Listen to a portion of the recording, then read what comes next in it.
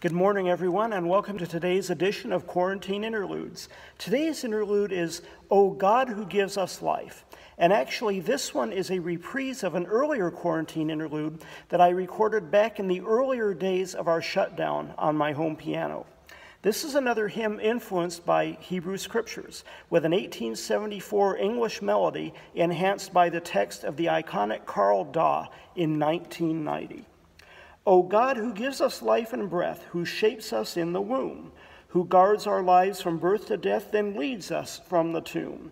Deliver us from fears that kill the life we have from you. Help us to know your Spirit still is making all things new. O God of covenant and law, revealed in cloud and flame, your mighty deeds evoke our awe. We dare not speak your name. Yet by faith we are drawn to you, and will your people prove, as on our hearts you write anew the covenant of love.